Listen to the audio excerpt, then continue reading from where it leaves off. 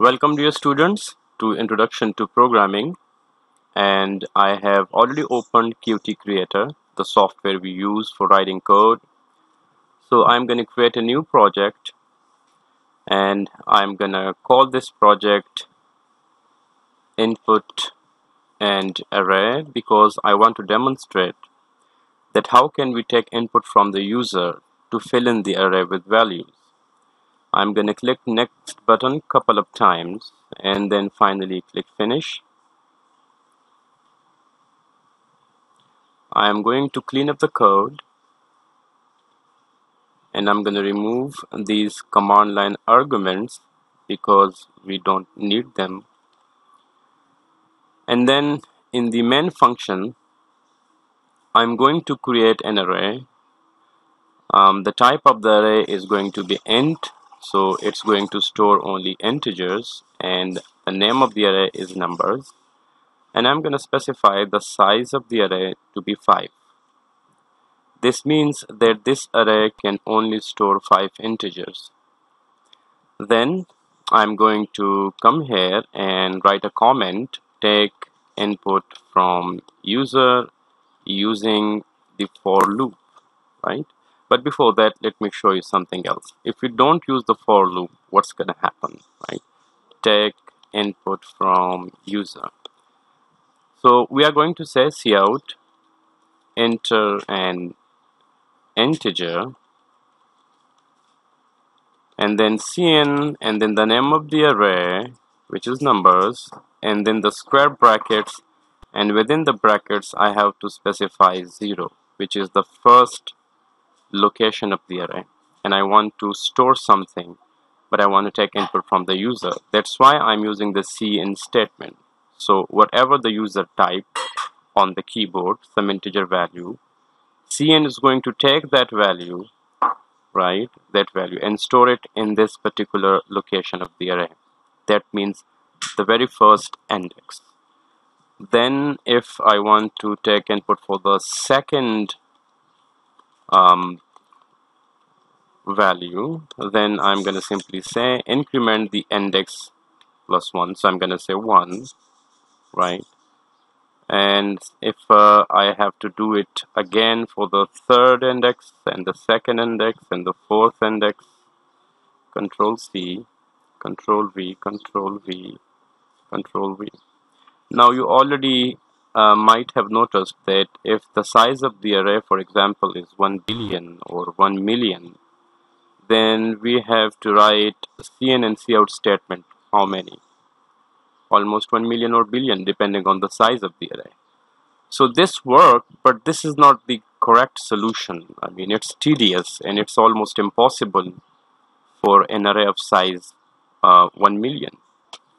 Let's first give it a try. So I'm going to say cout numbers 0, and whatever we provided is going to be displayed on screen, right? And then we can use the same structure and say space and then numbers 1. So for the sake of demonstration, I'm going to just print the values of the first 2 locations of the array, right?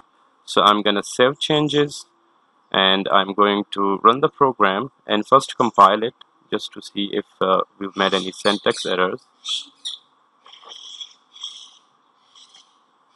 And as you can see on the bottom right of this IDE, the green line, which means there are no syntax errors in our program. So I'm going to click this play button, which is a run button, and run the program. And it says enter an integer, and I'm going to say 100 and press enter, and then it's going to say enter another integer, so 200. It's going to take 5 values from user. This is the last value, and if I hit enter on the keyboard, the last statement will be executed and we'll just see the values that we stored on the first 2 locations of the array. So if I hit enter on the keyboard, you see 100 and 200. The problem with this code is, of course, if the size of the array is 1 million, then we have to write the cout cn statement pair almost 1 million times. So it's not practical and nobody's gonna do that. This is just for the sake of demonstration that if we do not use the loop for taking input from the user, what problem can we get into? So let me remove everything and use a for loop to take input from the user, right? And we're gonna say for I equals 0, sorry, control Z, I equals 0, control Z, I equals 0, I is less than size of the array, right? So size is 5.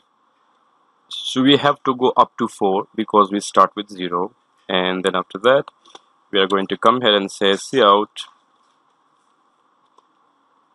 value, integer value, right? Every time the loop runs, this statement is going to be executed, and then we are going to provide the value from the keyboard, and cn is going to store that in the numbers I, right? So what I did here, that I'm using the for loop, and I start the counter variable, which is I in this case, to 0, and the condition is checked, 0 is less than 5. So when it evaluates to true, the code will come down here in the body of the for and execute this statement, and we will see on the screen integer colon space. That means type an integer, right? And to make it even more user friendly, we can do something like type an integer, and then whatever the user types on the keyboard, cn is going to store that value in numbers I. Numbers subscript I means numbers 0, because the first time the value of I will be 0, and numbers I or number 0 represent the first location of the array. So that value will be stored in the first location of the array. Then the I++ will be executed, and the value of I will be incremented by 1. So I becomes 1. It was 0 before, and 1 is less than 5, true. So again the body of the for loop will be executed. So the first statement in the body is cout. We'll again see the message type integer colon, and after that we are going to type a value, and that value will be stored in numbers index 1, which is the second location. And then again I will be incremented by 1, so I becomes 2, 2 less than 5, and then numbers 2, and similarly 3. And when the value of I becomes 5, 4 and 4 plus 1, 5, 5 is less than 5, no, the condition is false. In that case, the body of the for loop will not be executed, and the code after the for loop will be executed if there is any statement. So I am going to type here the end of the program, just so that you see that the program ends, right? So this program will only take input from the user, and how many values? 5 values, right? So let me compile the program, and there are no errors, as you can see on the right bottom of the screen. I'm going to run the program, and it says type in integers, so I'm going to say 100, then again. The loop is going to execute 4 times, starting from 0 up to 4, and then the program ends, and we don't see the values we provided because we have to create another for loop to display those values. So after we have taken input from the user, we are going to comment now display all the values of the array using for loop. So I'm going to use the same loop again. So I'm going to copy the code from there, Control C to copy, and click here and Control V to paste it. This time we don't want to take input from the user, but we want to display all the values of the array. So I'm going to remove the string, and I'm going to type the name of the array, which is numbers, and then the square brackets, and within the square brackets I'm going to specify the value of I. And each time the loop executes, cout will display the values of the integer array. So we'll see 100 and then 200, and they will be printed on one line because I'm not using endl. So what I'm gonna do, I'm gonna come here and put a comma so that you can see that all the values are comma separated. And then I'm gonna type endl. So let's compile the program and let's run the program. And this time I want to provide different values, so let's set 10, 20, 30, 40, 50, and if I hit enter on the keyboard now, this loop, which you can see, the second loop will be executed after the end of the program statement, and we shall see all these values uh, separated with comma, right? So I'm going to hit enter on the keyboard so that you can see the output, and you can see 10, comma 20, comma 30, 40, and up to 50, right? So this is the question asked by one of your student in the group, and this is the answer. Thanks for watching. See you next time.